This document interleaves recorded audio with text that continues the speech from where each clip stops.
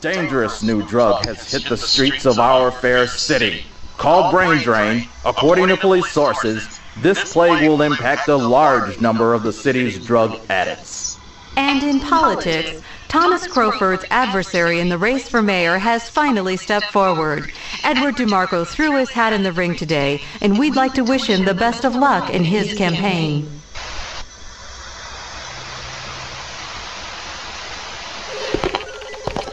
Robocop, we just got some disturbing news. Several influential citizens of Neo-Detroit, including the Chief of Police, Commissioner John McDowell, have disappeared. According to one of our informants, they've been kidnapped. This guy even told us where they were holding them captive. He says it's the city dump.